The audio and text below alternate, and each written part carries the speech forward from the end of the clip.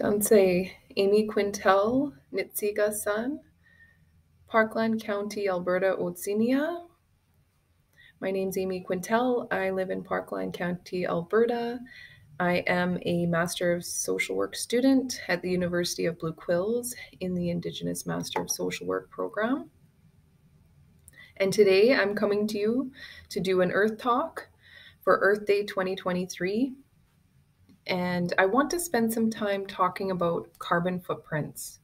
This is something that I've become recently personally invested in because I really want to reduce my footprint. And I know that I have a responsibility to do this and to take better care of Mother Earth. So essentially, a carbon footprint is the total greenhouse gas emissions caused directly and indirectly by an individual, organization, event, or even a product. And our emissions contribute to climate change. Climate change is one of the most important environmental issues right now. And it's human caused. Human activities like the use of fossil fuels or agriculture, for example. And the changing climate has impacts on the Earth's health and our health. We only have one Mother Earth, and it's really amazing what our behavior as one person can do to make a difference for our planet. But also we have the power to influence others in our behaviors as well. Before we get into what we can do to make changes in our lives, to have impacts on our personal emissions, I want to share a little bit about what I've learned about the state of Canada's emissions and how we compare to the rest of the globe. For those who are unfamiliar, as I know I was until recently, the Paris Agreement is an international treaty on climate change. 196 countries adopted it in 2015, and its goal is to hold the increase of global average temperature to well below 2 degrees Celsius above pre-industrial levels. More recently, leaders around the world are stressing the need to limit global warming to 1.5 degrees by the end of this century. And that's because the UN's Intergovernmental Panel on Climate Change indicates that crossing this 1.5 degree threshold risks far more severe climate change impacts, including more frequent and severe droughts, heat waves, and rainfall, which we're already seeing, but more severe. So it has been proven time and time again that human influence has warmed our skies, the waters, and the land. And there have been really widespread and rapid changes at an alarming rate because of what we are cumulatively doing to Mother Earth as humans. It's us that need to make the change.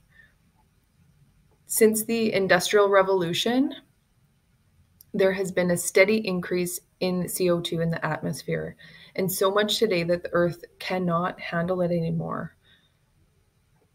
I'm sure we all recall hearing about during the COVID lockdowns how the Earth was actually, the atmosphere was healing because of human behavior changes. The COVID pandemic lockdowns led to the largest drop in CO2 levels in recorded history. This is evidence that human behavior does have an impact, and it's possible to live a low carbon lifestyle. I'm not suggesting extreme lockdowns, but just merely that it's possible to have that great of an impact together as people for the better of our Earth. So the UN Panel on Climate Change has said that the number for us to shoot for is 0.7 tons of CO2 per capita each year by 2050. So that means by 2050, we each have to have a footprint of 0.7 tons per year. To be on track with that, our average needs to be 2.5 tons per person per year by 2030. Now, to put this in perspective, right now, Canada's per person or per capita rate of emissions is 15 tons per year. 15 tons. We need to get down to 2.5 tons by 2030. I recently calculated my own carbon footprint online, and I'm at 10 tons per year. Even though I'm well below the average Canadian, I have a lot of things I can do to reduce to the 2.5 tons. So Canada per capita has among the highest emissions in the world. And in order to prevent runaway warming that is out of control and the extreme weather events that are predicted by the UN's panel, we need to change how we travel, how we heat and cool our homes, the food we eat. We need to change our behaviors. The panel issued a warning in 2021 that without a radical reduction of emissions, the world is dangerously close to a runaway warming, just completely out of control global warming. It's estimated that global warming of 1.5 degrees Celsius and 2 degrees Celsius will be exceeded during the 21st century unless there are huge reductions to CO2 and other gas emissions. The Earth has been telling us for a while now that things are not okay. We've seen the changes, we've experienced the different weather events, we've seen other regions experience them too. Arctic ice is melting in the north. We're having more and severe prolonged weather events, such as extreme heat. This is very serious. We have to act, and it has to happen quickly. So by 2050, the average Canadian footprint has to be cut by 95%. We need to start this many years ago, but we really need to get moving on it today. So now that we know all of this, I want to talk about 5 areas we can make a difference in. How we travel, in our food, how we use energy in our homes, the goods and services we buy, and the last thing I want to touch on is the power of advocacy.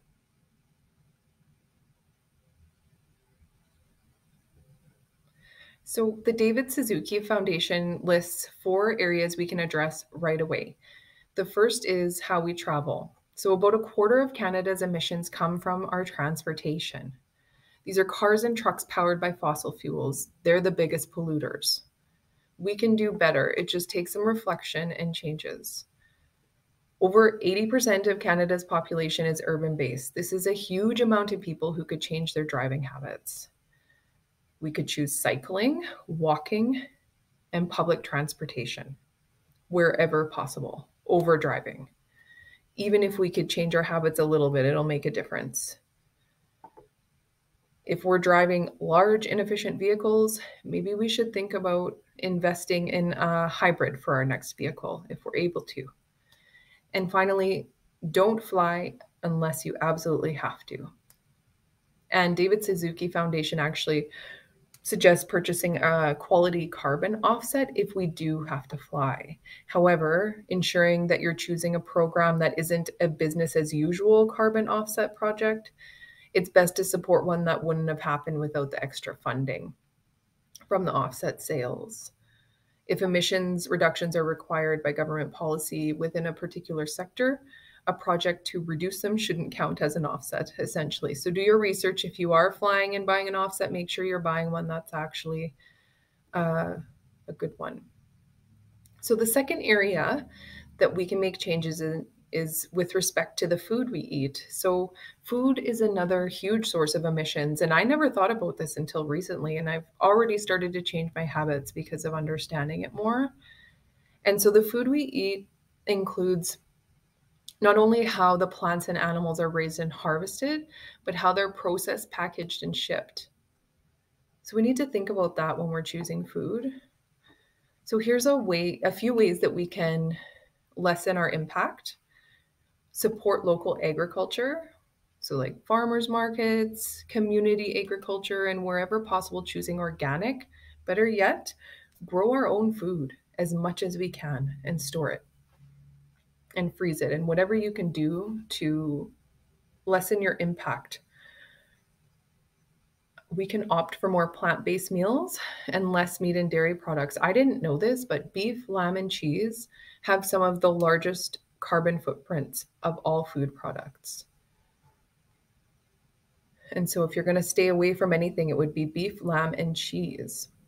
And so this is where traditional sustainable harvesting practices for wild game can be opted for instead. And many of us do this already. Our family harvests and butchers moose, elk, and deer each year.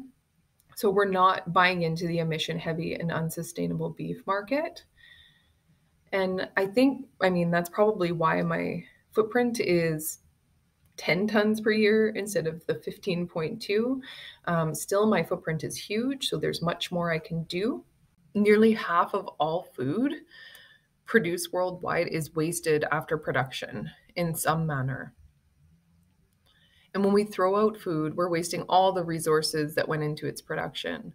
And so, an example of something that I've started to do is we have food loop programs in our community. So, like different community organizations will rescue food from the food bank, the local grocery stores, different businesses, and then they put out a call out for people to come pick up the food. So often that's where I've gotten bread, some beautiful vegetables at times, and it's great because you can use it up that day and the food is not going to waste. So food loop programs are really great.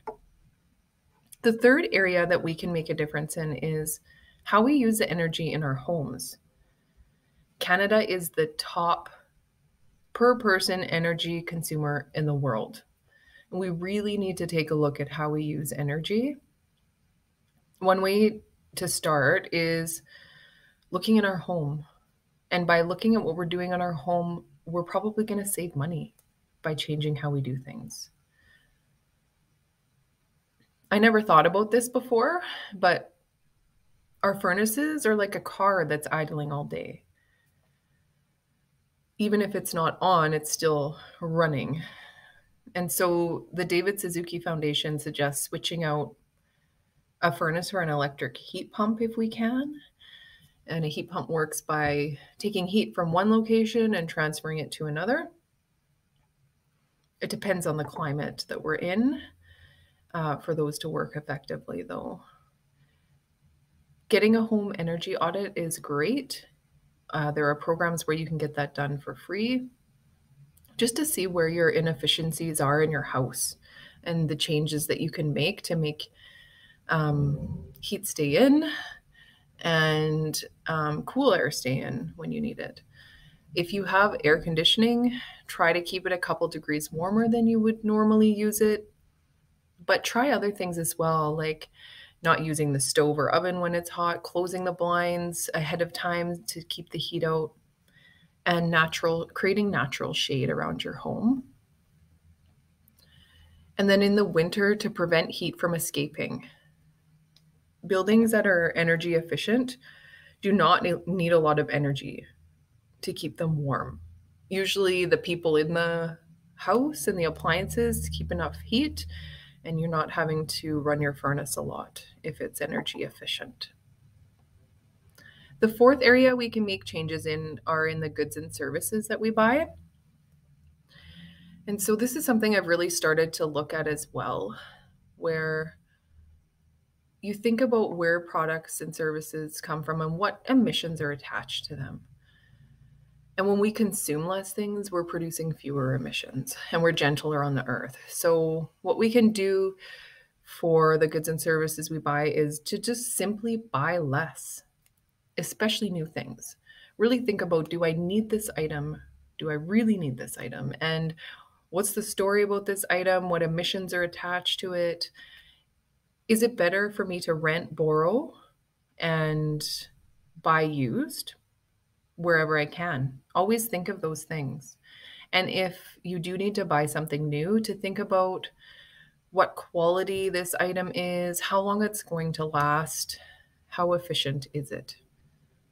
Committing to the R's, so that's refuse, so refusing to buy goods in general, but most especially refusing to buy goods with a lot of packaging, reusing things, repairing things, and recycling. And if you are making a purchase that's large, make sure that that is an energy efficient item. So in those 4 areas, you see we can make a huge impact with very little change. It's just some thoughtfulness that goes into it. But even still, that's not enough. We have a responsibility to our shared Mother Earth to do more. And that takes me to the final point that I want to talk about, which is advocacy. We need to start advocating for Mother Earth. Mother Earth has rights also, and we've forgotten about that. We really have. We can advocate for policies that actually cause individuals to start moving towards living at a net zero footprint. It's possible. People act, they aspire their lives according to what kind of infrastructure is in place and what governments are doing. And so it's important that we advocate to our governments for things that are going to make it easier for people to change their behaviors. The UN's panel on climate change said in their special report on global warming that limiting global temperature increase really needs side actions and lifestyle changes. And sometimes these are hampered. Some of the factors that hamper lifestyle changes that can decrease footprints are, first, there's limited data. Lots of people like to look at numbers so that they can actually see how much of an impact they're making. That data is needed for policymakers and citizens to make informed choices and to understand what they're doing. Secondly, there is limited evidence that the general public accepts that they need to make drastic changes. And this leads to uncoordinated policies and policies that have little to no impact. Thirdly, policies usually promote changes of individual behavior, and they don't address the structural issues or structural drivers. So this leads to policies that are ineffective and citizens who are stuck. They're unable to make changes because they can't. So, for example, not having an adequate public transit system. If someone really wants to stop driving, but they're not able to get to where they need to because of the lack of infrastructure, that's an example. And so, as you can see, it's not just the individual that has to change. Policies have to come into place. Businesses, governments need to be on board with products and infrastructure that's sustainable.